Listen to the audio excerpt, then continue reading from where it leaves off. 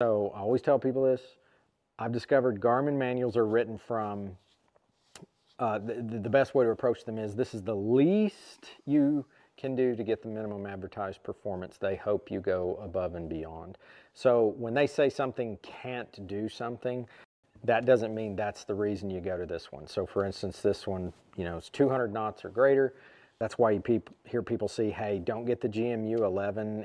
If you're flying that airplane, you don't need the GMU 22 because your airspeed is slow enough, and that's why Garmin made that GMU 22. That's not the case. It just so happens the user's manuals say, hey, 200 knots or greater, you have to have a GMU 22 or a GMU 44. The GMU 11 is for lower performance aircraft. Well, that's the last time I'll talk about performance. That's not why Garmin has 3 different magnetometers. That's not the point of this.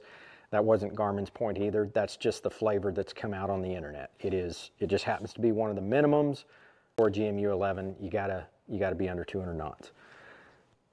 Past that, that's the last time I'm going to mention it.